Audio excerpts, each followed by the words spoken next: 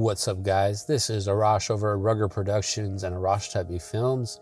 Photographer, cinematographer, never AI. This is a real voice. This is really me.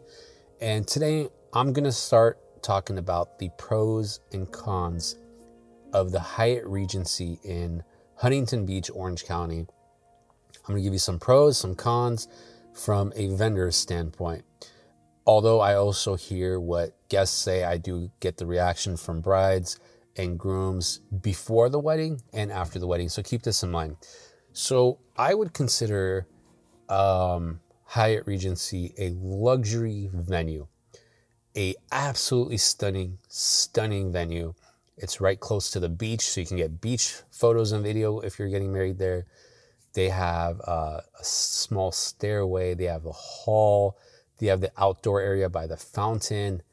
Absolutely stunning place. And some of my favorites about this venue are the large ballroom, being close to the beach. Like I said, the photo ops in the hallway, the big mirror that you can use for photos, for video.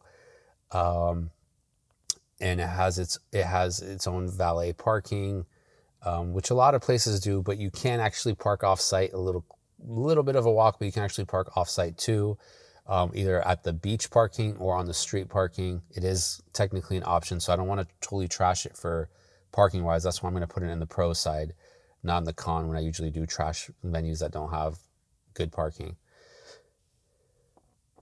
And it's one of my favorite venues that I've shot at, and it has a beautiful bridal suite that you can get on site. It has the kind of conference area for the groom, like most hotels do for grooms, although this one was a little bit larger than average. So again, pluses for the groom side, pluses for the bridal suite. And yes, so those are some positives about the place. It's one of the top venues, basically.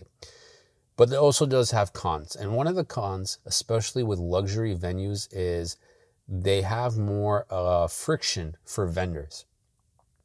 So two places where we experienced friction with this venue was, one, they kind of off the top told us that we can't fly the drones there, which I think is was kind of weird to me, because as a licensed operator, I know each venue can decide who can fly, who cannot fly, but it was kind of preemptive for them to say no drones when, you can just fly it across the street technically, which is what we did. We flew across the street to get our drone shot, because it was important to my bride and groom to get drone shots.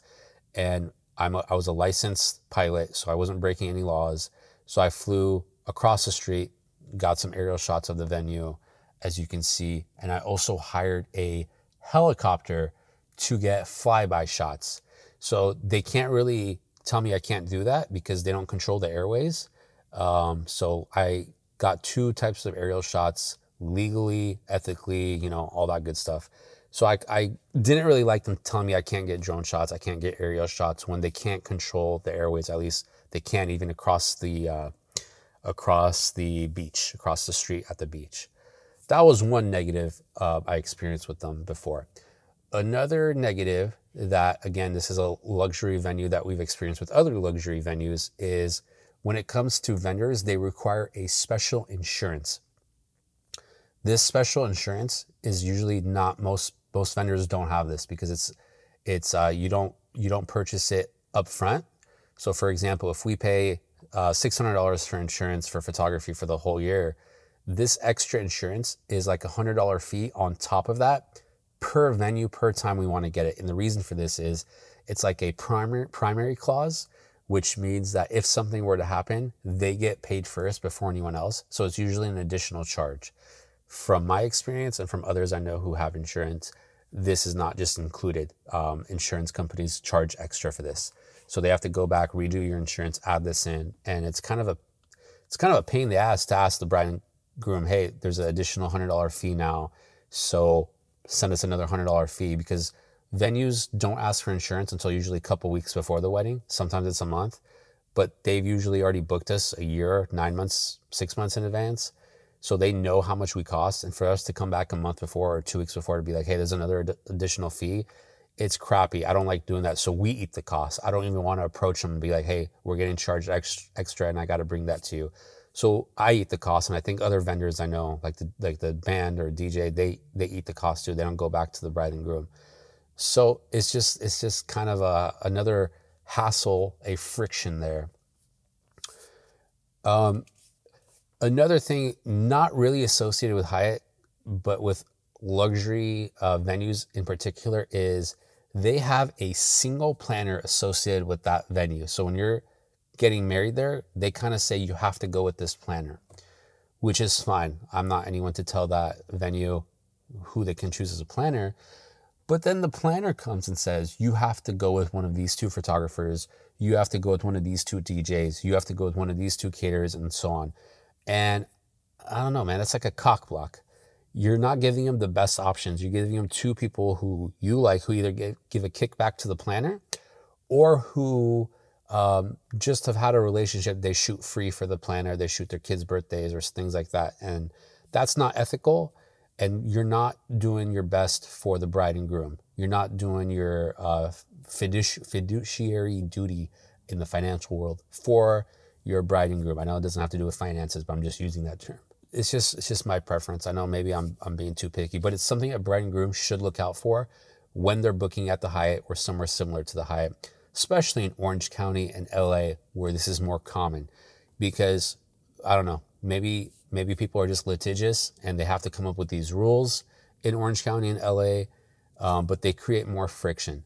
But that's also not true. I've shot at many venues in LA and Orange County where they don't create this kind of friction for us. Other hotels like the Marriott, Hilton, private estates, they don't make us jump through these hoops or tell us these restrictions.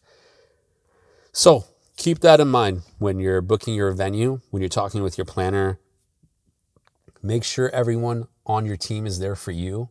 They are on your team. They're not looking out for themselves.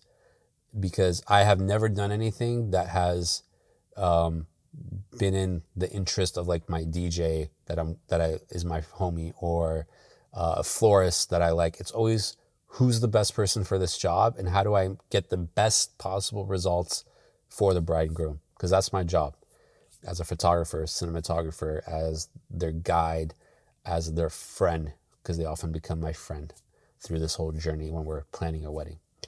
Shout out to these 2. They were absolutely amazing. They made it so much fun for their wedding. And if you're getting married at the Hyatt, you're going to have a beautiful wedding. And just keep in mind everything I said. If you have a planner taking care of everything, then you don't have to worry about a lot of this stuff. But if you're watching this, if you're listening to my voice, then you're probably wondering about the pros and cons of the Hyatt. So these are some pros and cons. Best of luck on your special day. This was Arash.